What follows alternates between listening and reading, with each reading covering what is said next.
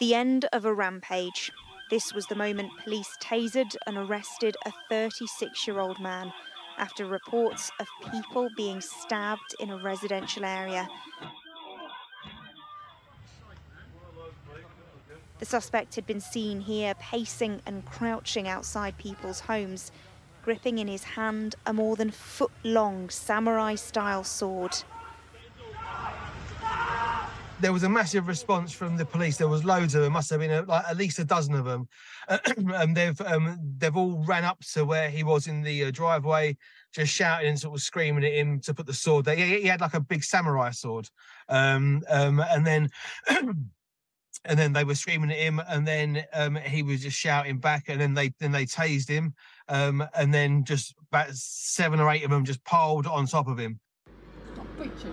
By the time they'd arrested a 36-year-old man, 5 people, including 2 police officers, had been injured. Tragically, despite the work of paramedics, a 14-year-old boy lost his life. Our thoughts, of course, remain with the family and friends of the 14-year-old boy who very sadly died here this morning. We will be there to provide every possible support to them and ensure we get them the answers they need. The 36-year-old man arrested at the scene is currently in hospital, having suffered injuries when his van collided with a building. He has been arrested on suspicion of murder.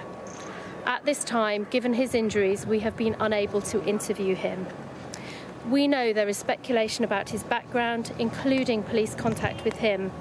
And despite urgent and extensive checks today, we have found no trace of a prior incident involving him so far.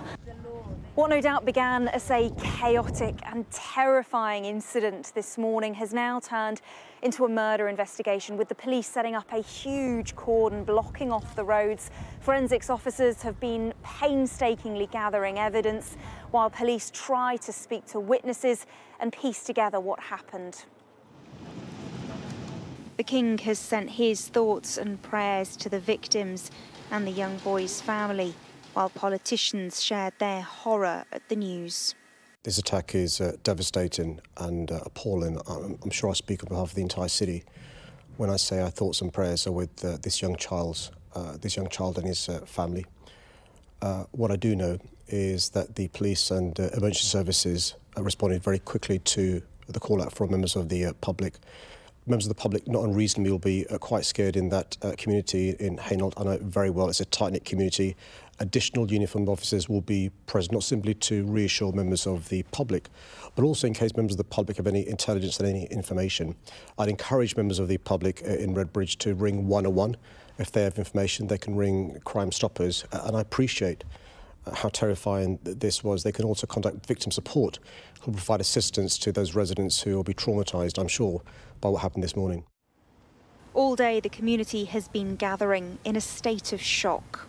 Hainault has, for the most part, been a fairly peaceful and a quiet place, and so today's tragic events come as a real shock to people. They really do. And our hearts, the hearts of the whole community, go out to the families of all of those who have been affected by today's events, and especially, of course, to the family of the young lad who has died. It's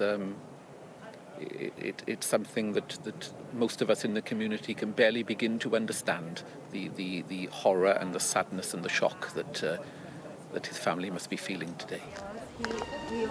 The police have asked for patience as they gather evidence, but it will take a long time for local people to come to terms with the horror of what happened here today and with the loss of such a young life.